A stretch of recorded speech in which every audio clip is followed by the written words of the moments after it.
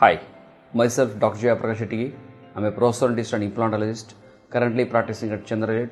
The clinic name is Asanamba Dental Care, and currently I am working as a professor and head of the department of prosthodontics and implantology.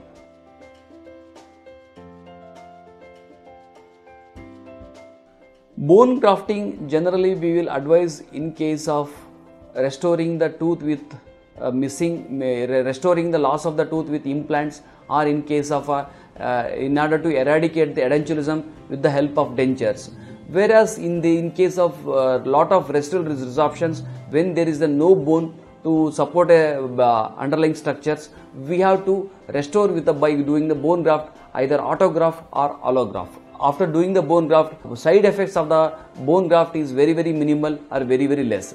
But depending upon the patient's habits like alcoholism, like tobacco chewing, and condition of the bone, age of the patient and sex of the patient, if there is an hormonal changes, if there is a deficiency conditions, and if there is any kind of systemic diseases like diabetes mellitus, if there is a very more prone to the residual resorptions, there might be a patient may complain of a very slight pain and swelling and irritation. If there is an chronic inflammations, the patient may complain of an swelling over the surface of that over the area of the bone grafted area.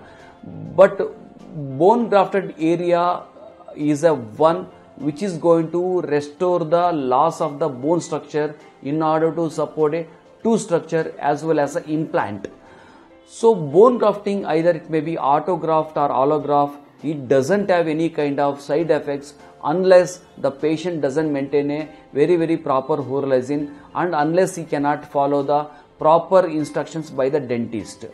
Whereas in case of lifespan of that bone graft, again depending upon the age of the patient, sex of the patient, bone condition of the patient, any degenerative diseases, any systemic diseases, so and also the forces, applications of the forces are occlusal load to that area where we have done the bone graft to the missing tooth area, it matters a lot. So if the patient maintaining the oral hygiene status very well, if the patients following the instructions given by the dentist, there is a lifespan of the grafting is very good, and also the patients will be much more satisfactory, and condition of the bone graft is much more satisfactory, and the patient is very happy.